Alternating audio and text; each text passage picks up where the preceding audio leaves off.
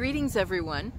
This is Kim LaRue from Powell United Methodist Church, and today I'm at Inniswood in Westerville, and I'm introducing our new devotional series called Patterns of Grace and Gratitude. I want to show you what's behind me here at Inniswood. You can see the beautiful wrought iron fence and the daffodils that have just started blooming, and then there's this amazing tree behind me. It's called a twisted redwood tree. And what I love about all of this is you can see that there are man-made patterns in the fence, and then these God-made patterns. And Inniswood is a place of this beautiful connection between what God creates in patterns and what we create as people in patterns. And we're going to explore this idea of patterns in grace and gratitude during the next few weeks, all the way up till Pentecost, which is May 23rd. Grace is one of the hardest things to understand in our faith life, and having an attitude of gratitude on an ongoing basis is also very difficult.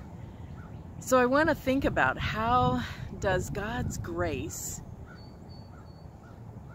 cover us?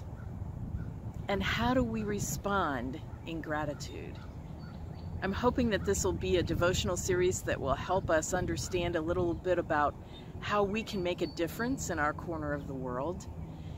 And I want to read to you a little bit from Paul's words from Ephesians that kind of set the tone for this. So let me read these for you. This is from Ephesians 2. For it is by grace that you have been saved, through faith. And this is not from yourselves.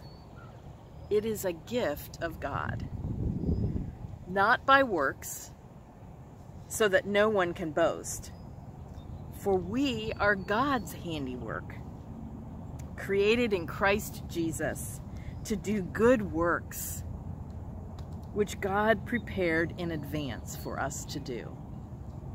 So as we explore this idea of patterns in grace and gratitude, I hope that you'll see patterns in your own life, in your own yard, in your own travels, in your own relationships with people. Join me for this next devotional series.